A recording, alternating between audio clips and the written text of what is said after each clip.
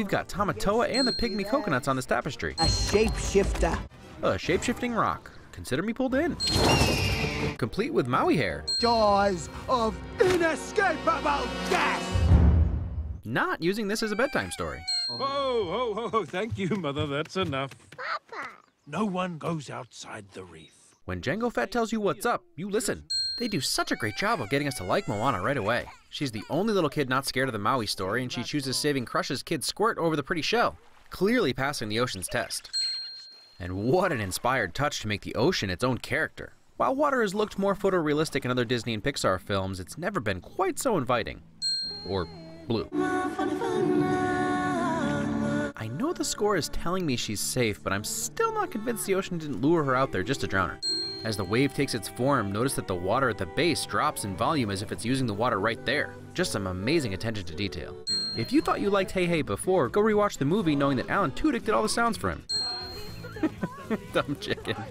The attention to detail inside the first 15 minutes is already super impressive. The water beads on her hand, the intricate and realistic flowing hair and lively water movement, both for which they created new specific effects engines. And just the beautiful pink and purple hue given to the island and its people at sunset. Come back from the sea.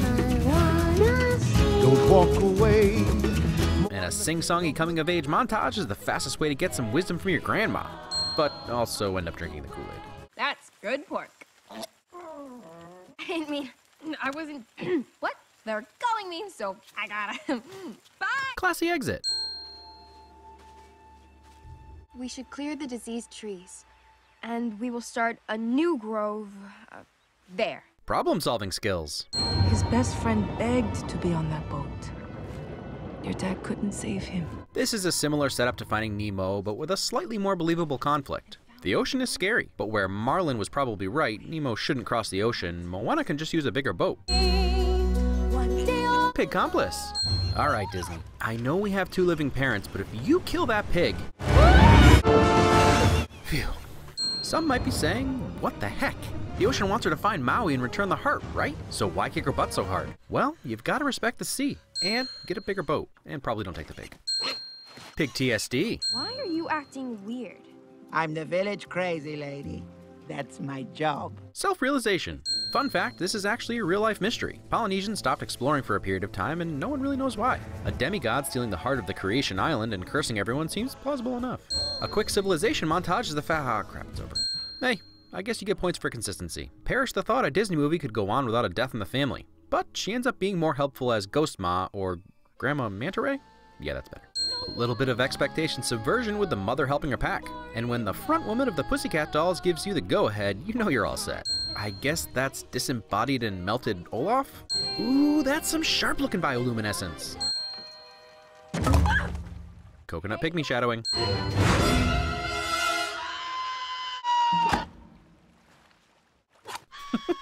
Dumb chicken. I mean, did you learn nothing from the loss of Wilson? You have to tie a rope to yourself. Ocean alarm. Ocean alarm. Water alarm. Talk about a rough start. After Hey Hey falls off the boat and she impulsively jumps in to save him without dropping her sail, she falls asleep going in the wrong direction only to wake up and take a sharp turn flipping her boat. She's no Mary Sue. Hero of men. I interrupted from the top. Hero of men. Go. The Rock, man. The Rock. Do you think he hates being called that? I love the Dwayne Johnson. You know, Maui is the hero to all. You're doing great. Encouragement. When you use a bird to write with, it's called tweeting. Cute, but it's more like chicken scratch. What can I say except you're welcome? What the Rock can sing? Stop commenting that he can't. That's very minimal auto-tune, and also, he sang in the ring. I just didn't know until I looked it up because I was impressed by how well he can sing here. There's no need to pray, it's okay, you're welcome. Ha! I guess it's just my way of being me. Also, who else could deliver such scathing sarcasm through song but The Rock? Looks like Hank lost another tentacle, and Flounder has Maui to thank for existing. Haha, and a little goodbye Moon Men misdirection for you. For those unconvinced she'd be able to push over that statue and then parkour her way out of there, I'd like to remind you of this scene, where they established it to be exactly one of her gifts. Well, except the statue pushing. Dumb chicken. They're kinda cute. Intimidation win. Tighten the halyard, bind the stays. Raise the missing mast. Ship the topsails. These guys learned from Mad Max that one of the most important parts of going into battle is your battle music. Whoa, even the score has to be an homage to the Fury Road chase.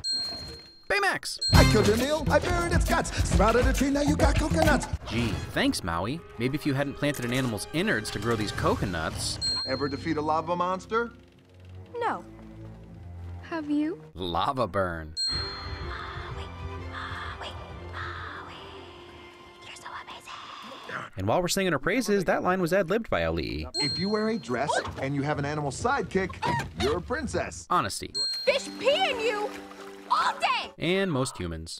Ah, Disney, you couldn't help yourself. Parents have to die somehow, even if it's just a dream. If the ocean's so smart, why didn't it just take the hardback to Tafiti itself? Or bring me my hook? The ocean straight up kooky dukes. And that's a complaint that comes up often. There's clear explanations for the first crash. She needed to take the trip seriously, and had she left right then, she'd have missed her grandmother's speech and subsequent death. And then the next capsize lands her on Maui's island. Beyond that, there's no evidence that the ocean is all-powerful. It can pick up chickens and people, it slows a rock once, but beyond that, it can't control the weather, and it doesn't seem to be able to control these huge waves either. Wasp? Doctor Strange? You guys in here? There's always a bigger fish. Plant. So, Lalo Tai is nightmare fuel, even if that is supposed to be Nick the Sloth and Godzilla the good guy. Another impressive attention to detail with the scuffs and scratches all over Tamatoa's claws. Rather be shiny like a treasure from a sunken pirate wreck. Alright, so here's a bit of honesty about how this movie surprised me and how it's leading me to give a win to something I really didn't plan to because everyone's talked about Lin-Manuel Miranda and Hamilton enough. For those who don't know him, it's this guy, who for me will always be Alvy from House. So originally I wrote a win in my head about how this song was clearly written by Jermaine Clement since it was a totally different tone from the rest of the film. But it's not. He just performed it, which means Miranda wrote a song in Flight of the Conchords style specifically for Jermaine. So, credit where credit's due. Sven! Who had no business being down there. You did me a solid. Sincere thankfulness. Even in a scene like this, that's not an establishing shot when most everyone is paying attention to the foreground except for weirdos like me, and the background is utterly magnificent. Took one look and decided they did not want me. With that giant baby face? Who wouldn't want The Rock? Tattoo hugging. This scene make anyone else want to control Maui in some kind of Infamous-like game? Alright, even for me, someone who isn't totally in love with this style of music or musicals in general, I can't help but bob my head during this teaching montage. And a learning to wayfind montage is the fastest way to get Maui to finally be nice to you. That is literally the nicest thing you've ever said to me.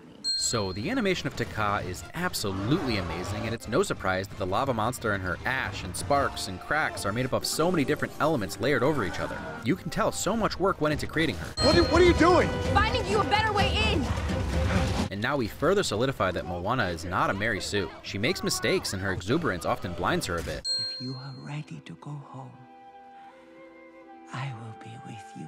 Right about now would be your typical just believe in yourself speech, but Grandma Manta Ray has always taken a different, dare I say unique approach. And it's not just reverse psychology. She genuinely cares for Moana and makes that clear. I am Moana. More self-realization. A little accurate time lapse of the Earth's rotation. I can hear the complaints. Just go around, dude. But it's made clear later that the barrier actually entirely encircles Tafiti. No!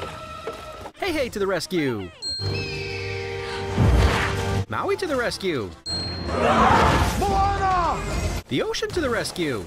You probably noticed, but I just love the different water depths that create the perfect shape of a woman lying down. More honesty from me. I didn't see this coming. Could be because Grandma described Taka as another that wanted the heart, and I'm pretty sure they call it a him throughout the movie even though it has this long, beautiful, flowing smoke hair.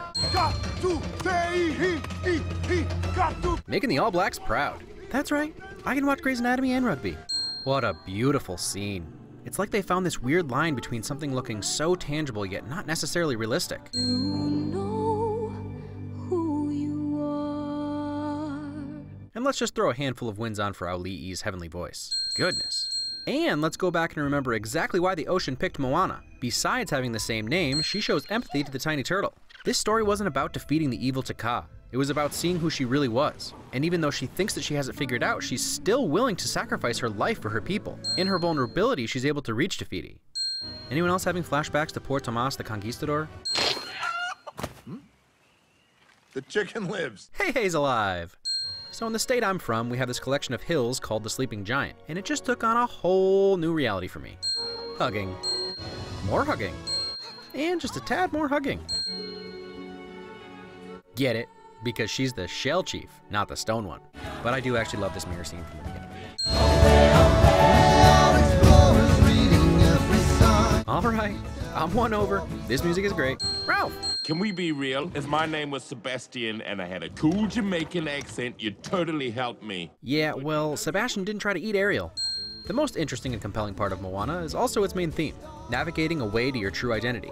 The entire premise of the movie is Moana's hero journey to find Maui and assist him in destroying the lava monster and returning the heart to Te Fiti.